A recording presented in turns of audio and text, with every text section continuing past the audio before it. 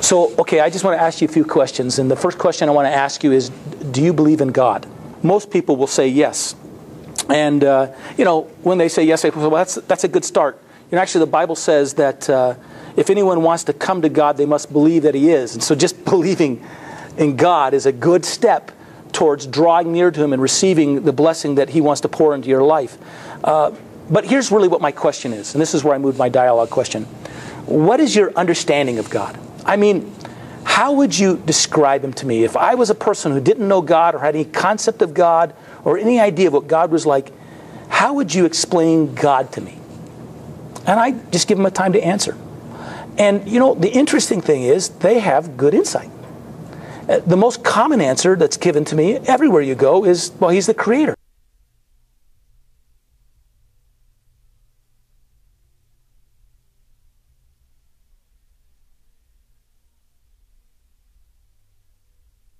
Whatever their answer is, there's almost always something that they share with you that you can take note of and that you can agree with.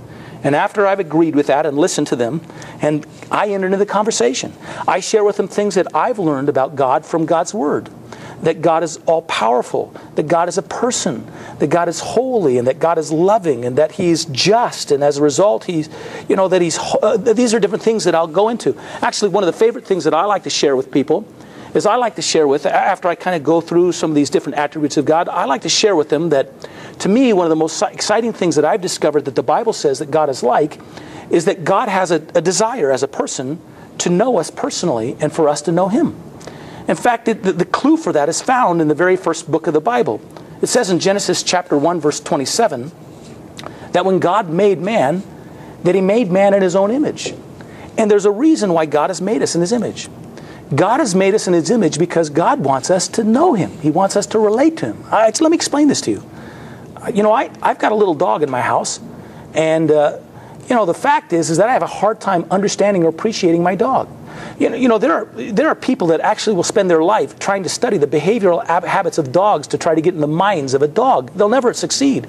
There are people in my country who live like dogs, but they still won't understand what a dog is like. But I look at my dog and I think, you know, I am the master of that dog. That dog looks at me and I'm pretty sure he's thinking, I'm the master of that man. You know, he sure lives in my house like it. And we don't understand one another. And he's a little dog, and this little dog can go out on the street, and when that dog gets out on the street, he can come up to my neighbor's dog, which is a huge dog, and they can look at one another and give each other a knowing look.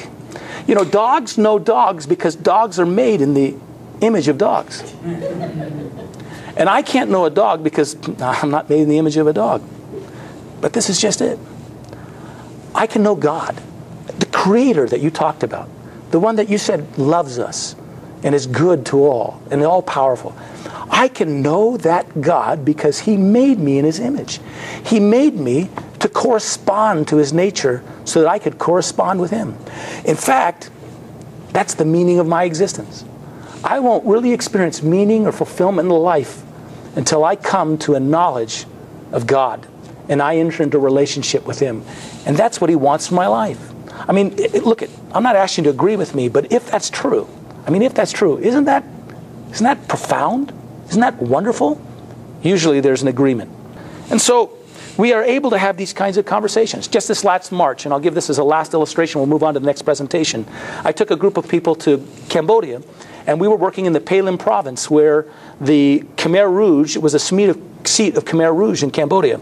And one of the individuals on our team went to visit a man who was the mayor of a village there. And he asked this question, do you believe in God? And this was the mayor's answer of this village. This mayor said, well, listen, I was a Khmer Rouge officer, and these mountains around here during the war were being carpet bombed, were being bombed night and day. And during that time, all of my friends were praying out. We have 8 gods in this region that we pray to, and we were praying to all those 8 gods. But I kept seeing my friends die.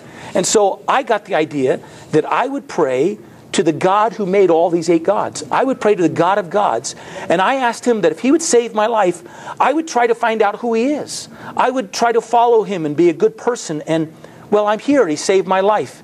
But I still don't know who His name is. I don't know who He is. And I have to tell you, I'm tired of serving my 8 gods. That was his answer to the question. Not what you're expecting. And my friend said, well, I've come to tell you the name of that God. His name is Jesus. And I want to tell you what He's done for your life and what He wants to do in your life.